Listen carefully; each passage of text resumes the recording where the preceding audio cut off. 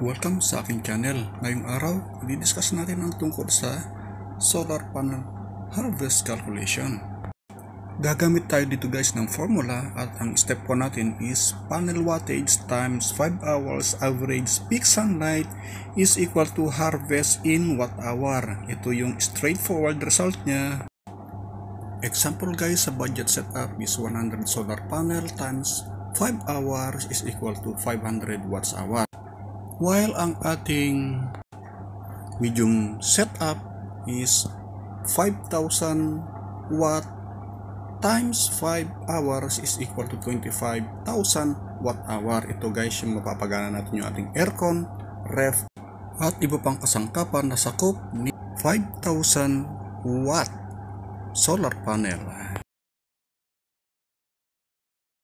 Ang step 2 natin guys is harvest in watt hour times SCC efficiency equals realistic watt hour harvest.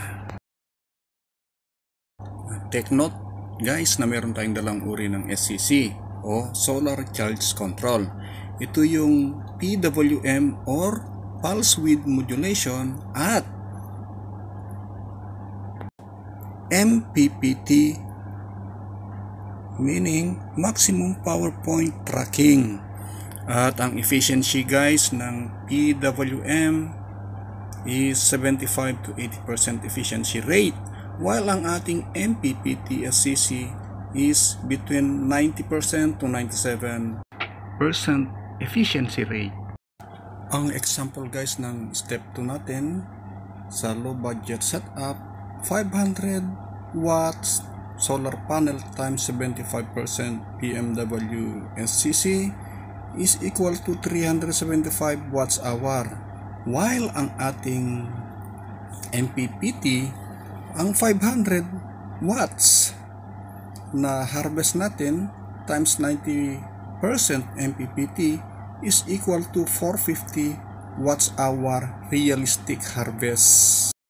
Ang example natin guys sa medium setup is 25,000 watt hour times 75% PMW SCC is equal to 18,750 watt hour realistic, while ang ating MPPT is 25,000 watts hour times 90% efficiency rate ng ating MPPT is equal to 22,500 watts hour. Ito daw yung realistic harvest natin.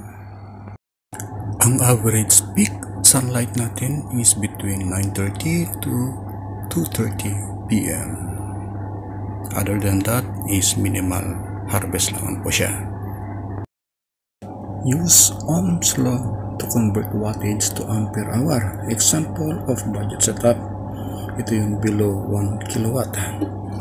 PMW 375 watts hour divided by 12 volt system is equal to 31.25 hour ampere. Pag linagyan mo ng load na 1 ampere, ito ay 31 hours. At ang ating MPPT 450 watts hour divided by 12 volt system is equal to 37.5 hour ampere. Pag linagyan natin ng load na 4 amperes, ito ay 9.37 hours. And for example, for medium setup, ito po yung 5 kilowatt ko. At ang PWM na 18,750 watts hour divided by 48 volt system ay meron tayong 390.62 hour ampere. At pag linagyan natin ng load na 10 ampere, ito ay 39 hours natin magagamit. While ang ating MPPT na merong 22,500 watts hour divided by 48 volt system ng ating unit is equal to 468.75 hour ampere. At pag linagyan natin ng same load na 10 ampere, magagamit natin siya for 46 hours. Hanggang na lamang. Maraming salamat sa panood. Please support me by subscribing.